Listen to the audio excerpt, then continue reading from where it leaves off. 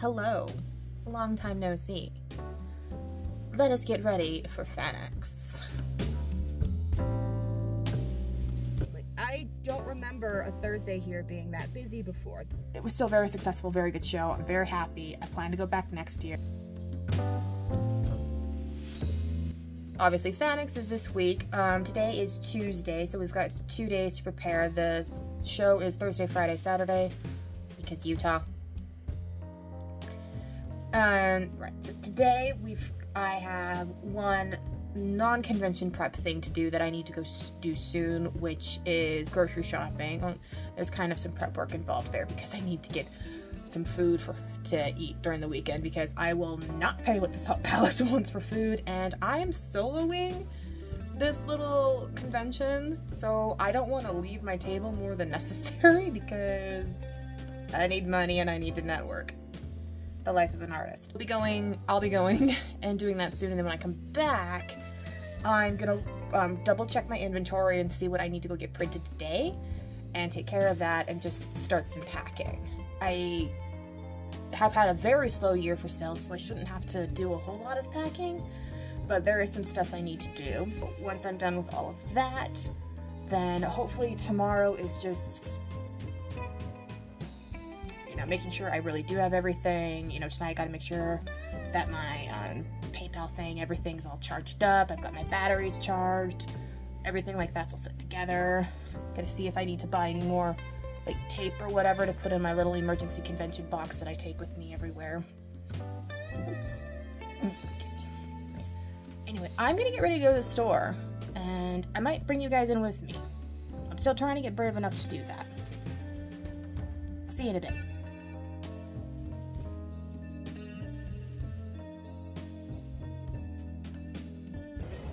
Hey everybody. Alright, so it is day one here at FanX. The doors will be opening in like an hour-ish. It's already been something of a morning.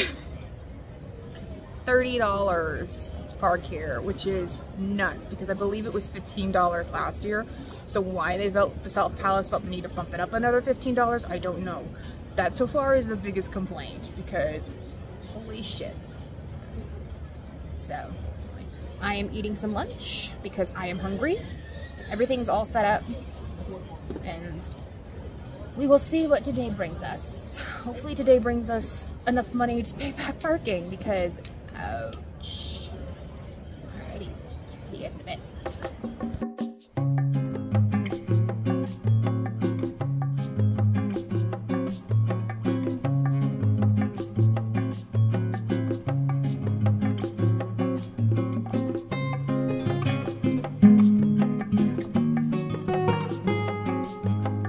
It's early. Morning.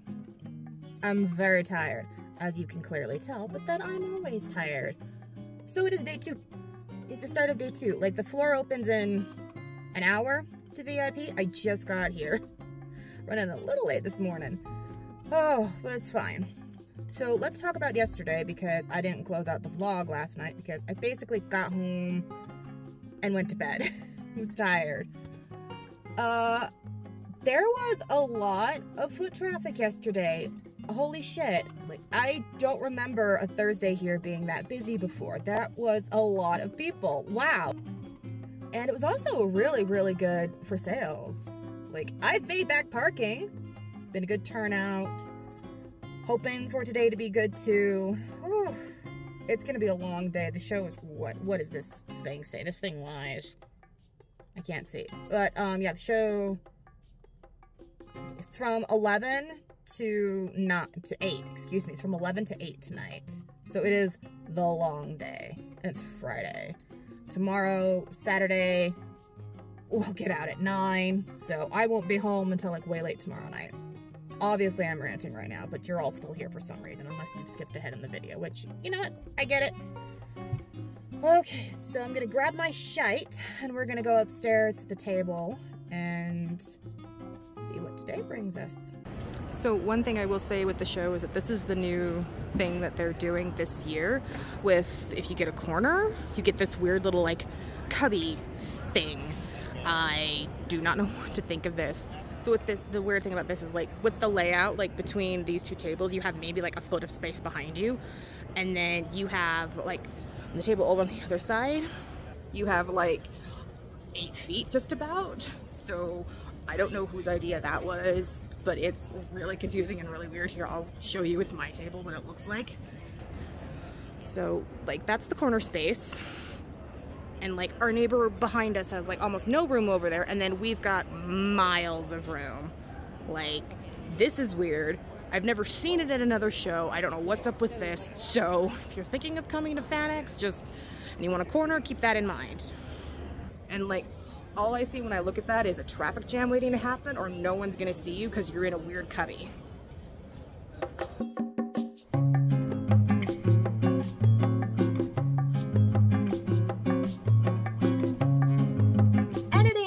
Is here.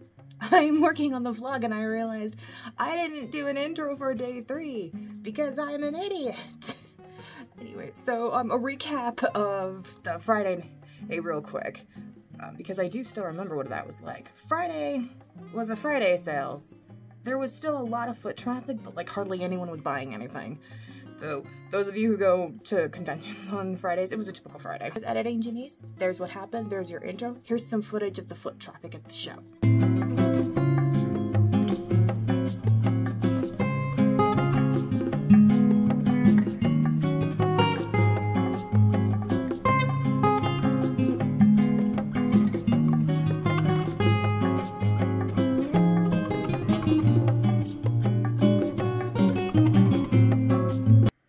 Morning, everyone. It's Sunday. FanX is over. Let's get talking about FanX and the show this year. First, I apologize for the lack of recording at the table. I did my best, but there was a lot of foot traffic, and I'm never really sure who will come to a table when I'm vlogging or not, so I just don't usually record myself if I don't have to. So yeah, so let's get into the show and how it was and my overall thoughts with that. Really, I only have 3 complaints about the show this year. 2 of which I put at the fault of the Salt Palace and not at FanX. But let's get into those. But the price of parking this year, $30 a day with no in and out privileges. Ouch. If my memory is correct, last year it was only like $15.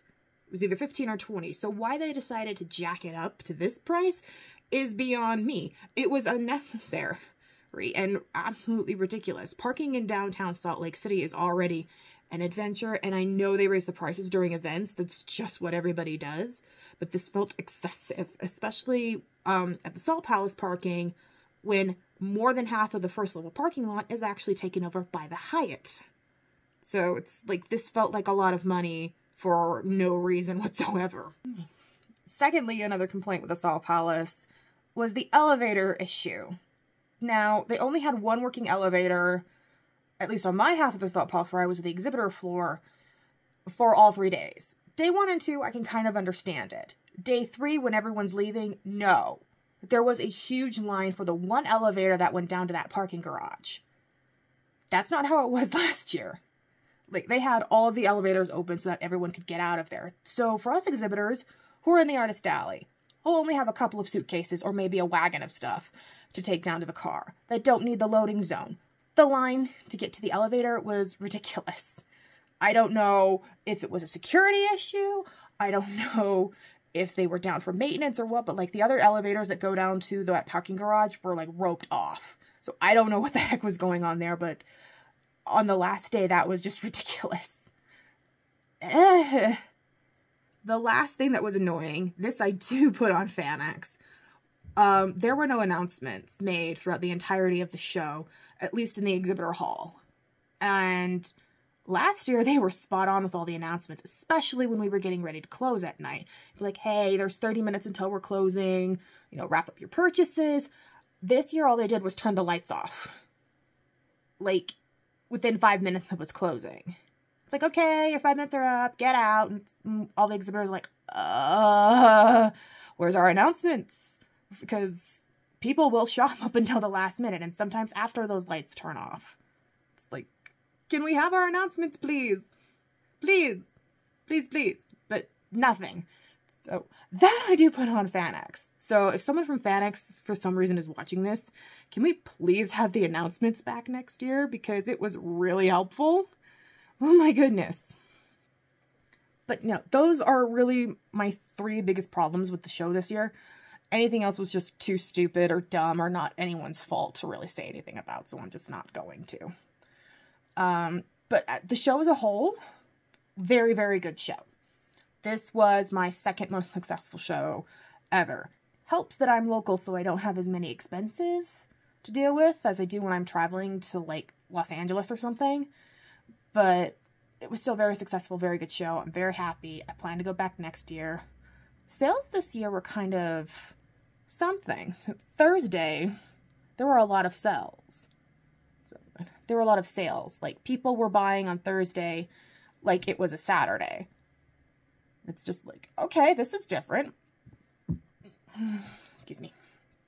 Friday, people were buying like it was Friday. Sales were slow. There was a lot of foot traffic at the Palace, but sales were slow. Saturday, kind of on and off for me throughout the day, but I was still sold. I made good profit at the show. Yay! Like, enough to where I'm ready to go back next year. All right. So that was FanX 2023. Overall good show. It was the show's 10 years anniversary. Anyone who's been following me for a while knows I've been to the show more than a couple of times. There was a point where I didn't know if I'd go back to the show because they jacked up their table prices. They've gotten smarter with them since then, but we'll see what they are next year. Because there's a couple shows I'm getting priced out of, and that's concerning. So we'll go ahead and end the vlog there, and also by saying the next show is going to be LA Comic-Con. So I'll keep you guys posted. Trying to get back into the vlog scene. I will see you guys in the next one. Bye!